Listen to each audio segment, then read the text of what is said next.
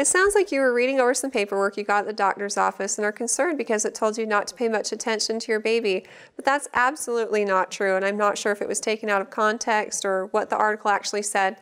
But you should definitely pay attention to your baby. And you're right, it's so fun at this age because they start to be more interactive and play.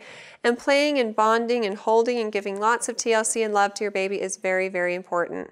And so if you have more questions about what the article said specifically, I recommend calling the doctor's office and asking them if they can explain what it meant.